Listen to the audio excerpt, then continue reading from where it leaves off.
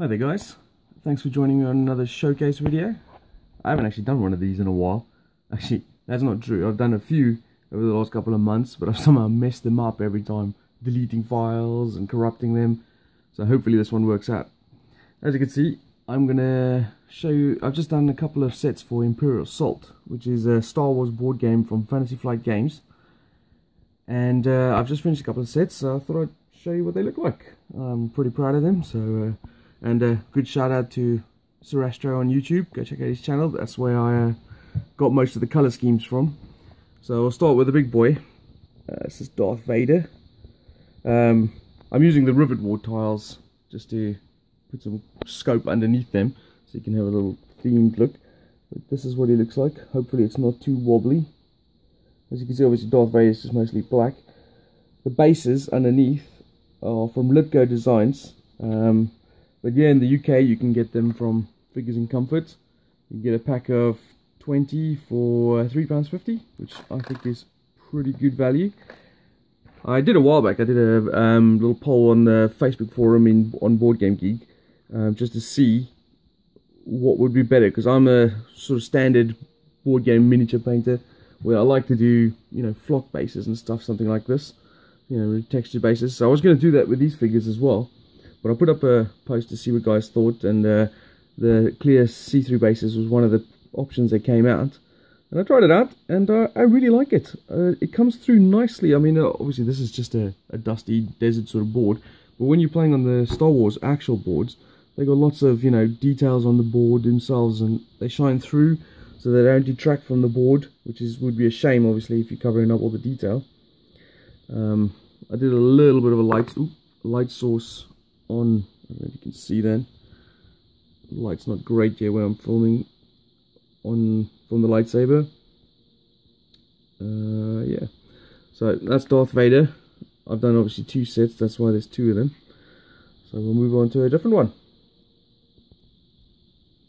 Right, these are the Royal Guard and the Royal Guard Champion. The Royal Guard Champion doesn't actually come in the box.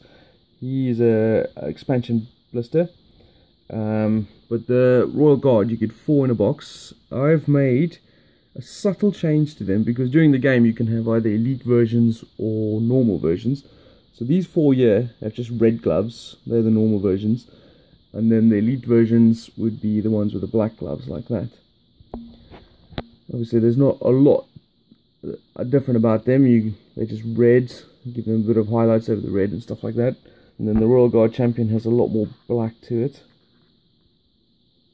Then you've got this big double-handed blade in the front here. Yes, you guys who are Star Wars fans will hate me for not knowing all the weapons and stuff, but I'm just a painter and a gamer, so that's a bit of a look. Obviously all the bases are still with the acrylic.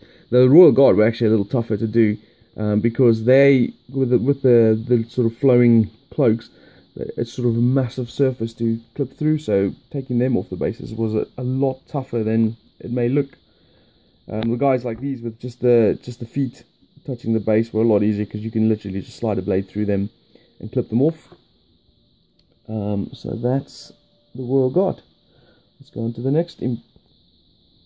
These are the Imperial officers. Same again, they come 3 in a box.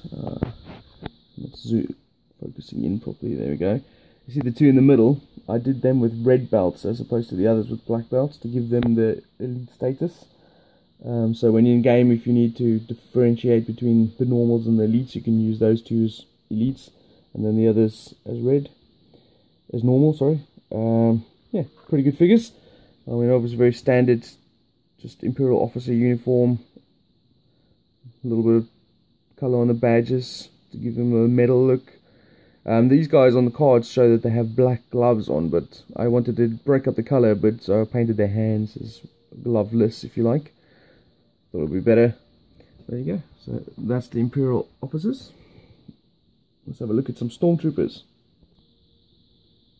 Alright, so these are the Stormtroopers. Obviously keep in mind, these are 2 boxes worth, they don't all come out of 1 box. So don't think you're going to get all these Stormtroopers in 1 box. But I like showing them as the big cluster of Stormtroopers. As you can see, they're predominantly white, which, as anyone knows who does any painting, are a nightmare to paint. but I think they came out alright. They look great with the Litco bases underneath. I've also differentiated them into 3 squads, because again, this one not so much important that you need elite or normal versions, although that happens in the game. But you might have 2 different squads of stormtroopers on the board and you want to mix them up.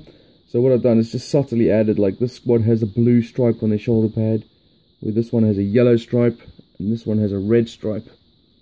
I did a set before this actually, and I did, instead of yellow, I did blue, green and red. But the blue and green were very similar. Like if you looked at them quickly, you wouldn't maybe tell immediately which 2 they were.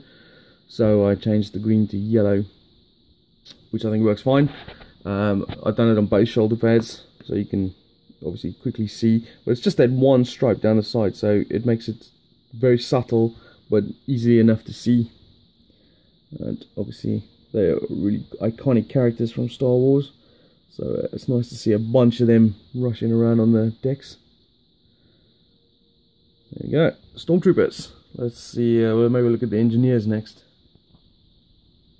As you can see, these are the engineers. They've got these big quad cannon type things going on. These were actually a lot tougher to get off the bases than you can imagine. I mean, you've got all this wiring and that ammo box on the floor with the feet, and you didn't want to clip off any of the wiring by accident, so they were a lot tougher to get off. Also same sort of principle. These, they only get 2 per box, so I've done 1 per box with a red cabling to represent the elite one, and 1 with a yellow black cabling to make the generic normal one. And as you can, they're also predominantly white and black. That's them. They're also quite strong in the game. I mean, if you want to check out a little bit of an overview of the game, you can check out our overview. We did a video for that. I'll try and put a link there, maybe, to show you. You can go click on that to have a look. Right, what shall we have a look at next? Maybe the Trandashans. So these are the Trandashans. You get 4 per box. What I've done with these though, because you get a little token in one of the base games for Bosch, the one of the character Trandashans, but then generally the rest are just generic. So what I've done is I've made, for the elite version, I've made these 2 colors, a yellow and red one, so you can have elite versions with just these 2, or 2 normals which are just these 2, which are the same color. So they work pretty well that way. But also, if you want to represent Bosch rather than the token, you can use this guy right here, which I painted up obviously the way he is depicted.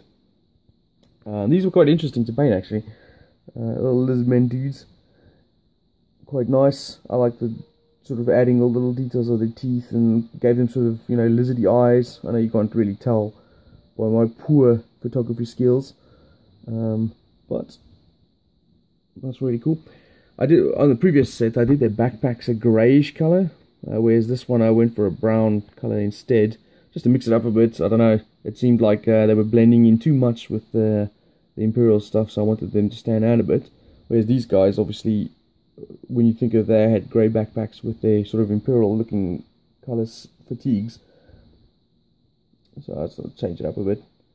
But yeah, so that's the Trandashans. Let's do the Nexus next. These are the Nexus cats. These are probably my favourite thing to paint out of this set. They're great fun to paint. Loads of good detail, especially if you add in with the stripes and stuff. The eyes came out brilliantly. Oh man, that's a pity I can't. No, a terrible camera. Who wants to buy me a new camera? But yeah, so they came out really, really cool. What's that?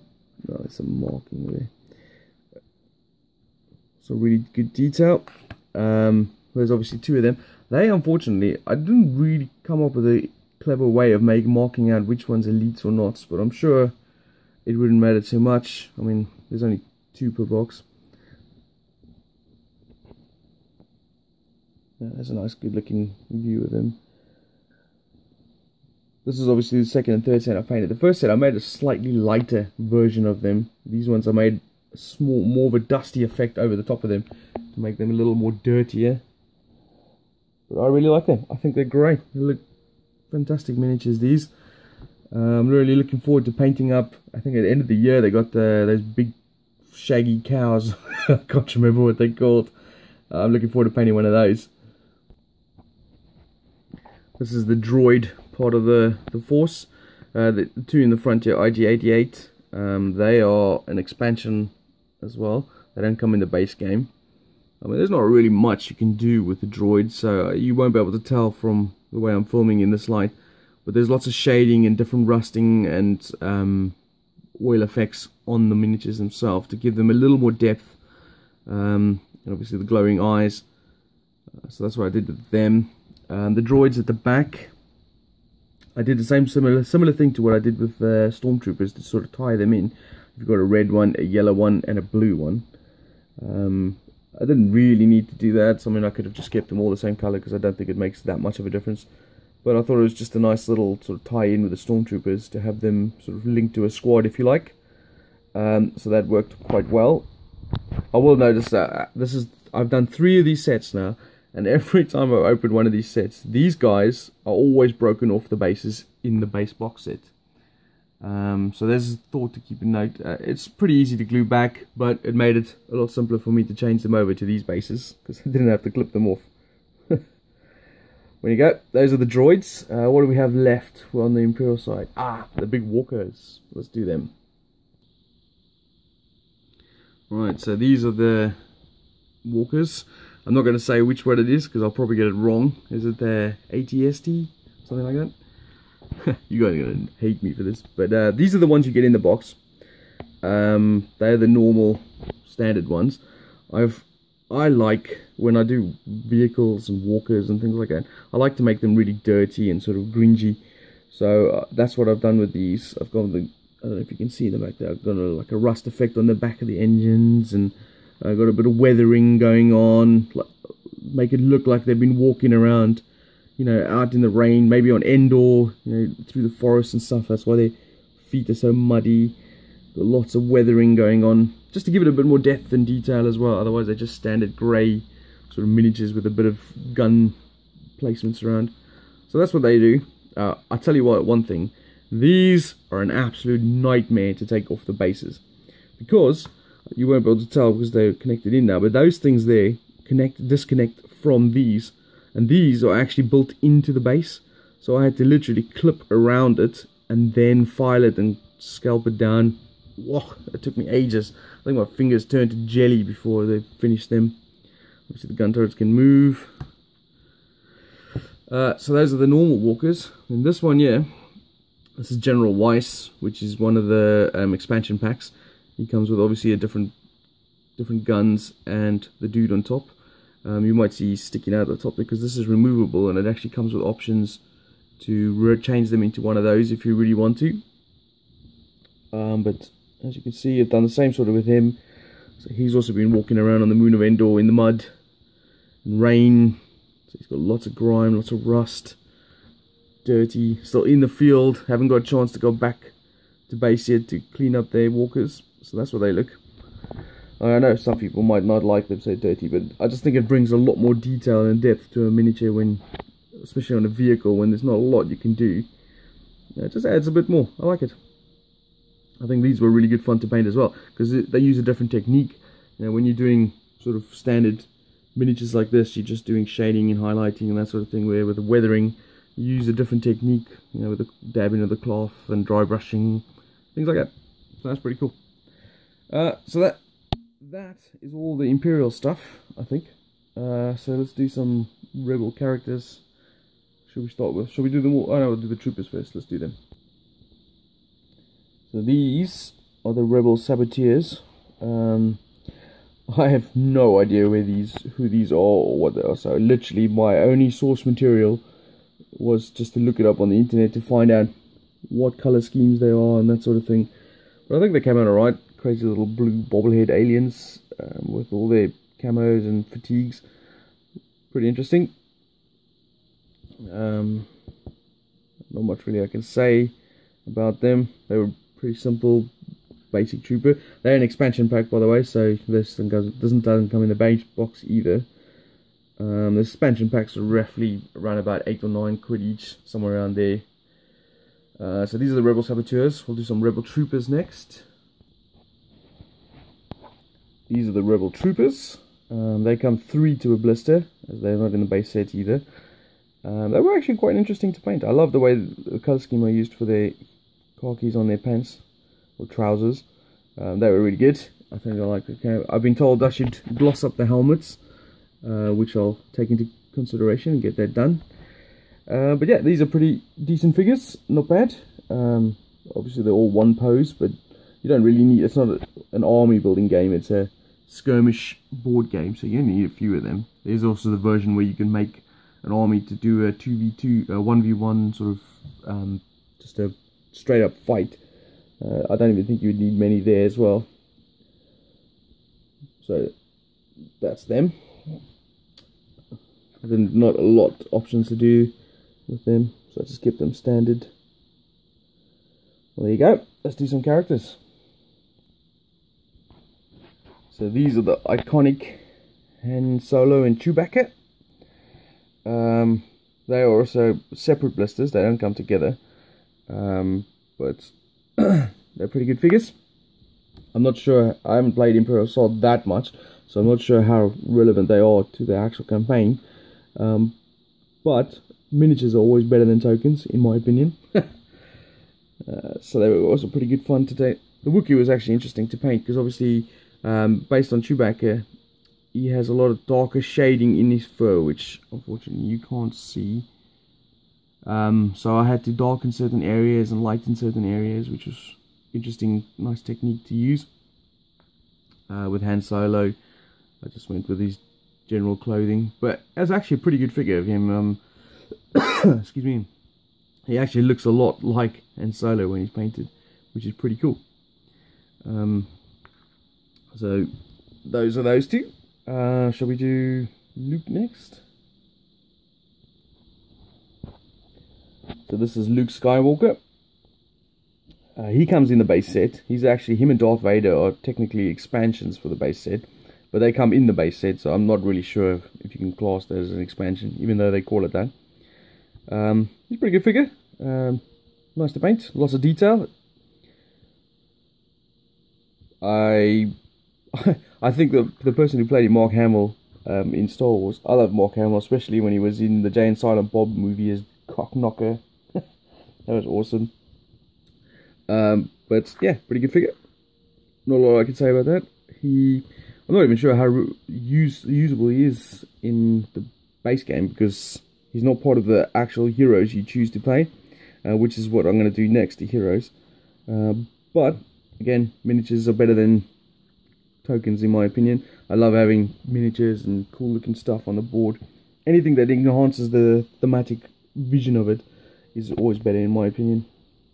So that's Luke. Let's do the heroes. We'll do them all in one go. I think that'll be it. So these are all the heroes from the base set. Give you a quick scan. This is Gideon Argus. He's a valiant commander. Old dude in the squad. It's not bad. Next to him we have Fen Cygnus, basic hardened veteran trooper. He's quite cool. I like this miniature. Reminds me of the Imperial Guard from 40k. One of the sort of detachments from there. I like him. But I think my favourite one out of the heroes is this goat looking guy, Mac Eshkaray. I also like the colour scheme because green is one of my favourite colours. So that works pretty cool. And also he's an interesting looking alien, interesting abilities. So I like him. Then next to him we have Dihala Pasal. Now if you think I'm doing really well on the names, and that I'm proving what a cool geek I am, it's not actually as impressive as it sounds, because I couldn't remember any of their names, so I had to get out the cards out of the box and put them here in front of me, so while I'm moving along the camera I'm reading them off the card. But obviously she's got a lightsaber. She's got a blue lightsaber. The first time I did it, I did a little more light sourcing on coat. It didn't look quite as good as I would have liked, so I did a very thin one on this time. I know you can't see it, and then put a little more emphasis on highlighting the cloak to give it a more of a light. What was interesting about this miniature as well is like you can see the bandages around her skin and stuff like that. they're not actually as easily defined as you might think. You can basically just choose wherever you want to make them, and then put the skin in between, which is fine. But yeah, she was pretty cool. Then next to her is Jin Odan, little sly smuggler. Not a bad figure. One of the females in the group. She was actually really easy to paint. You just wanted to focus a little more on the jacket, because that's the standout point for the orange. And then finally we have Garkin, one of the other Wookiees. I made, based on the fact that on his sheet his fur is very light, I made his fur very light. Say compared to the other Wookiee, Chewbacca, had like darker splashes in between. This guy is obviously a lot lighter. Although it is quite funny, I don't know if you'll be able to see, after I did his teeth, it looks like he's grinning, which is quite amusing. It's kind of eerie as well when you see him just grinning before he's about to smash you with that massive axe of his. It's quite funny. So there you go. Those are all the heroes, or villains, depending on your perspective.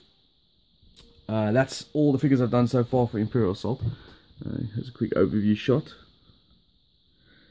It's taken me a little bit of time to do this, but just as I finished these, Fantasy Flight released a few more expansions. Another big box expansion with Boba Fett on the cover, actually, because he's not actually in the box, he's just a token.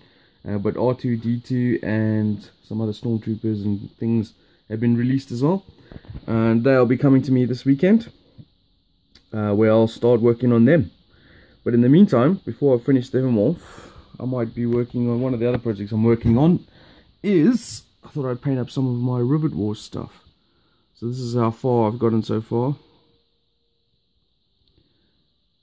I really like Rivet Wars. I love this sort of weird looking, interesting looking guys with all the interesting vehicles and stuff. But anyway, that's what I'm working on in the meantime, before the next Imperial Assault wave hits me. And I hope you guys enjoyed that. Please leave some comments below, and please feel free to tell me what a terrible Star Wars geek I am. And I hope you got some inspiration out of some of the miniatures that I've done, and maybe do your own. And if you have done your own, please feel free to link them in below so I can go check them out. Maybe give me some ideas for another set I might do in the future. And thanks for watching.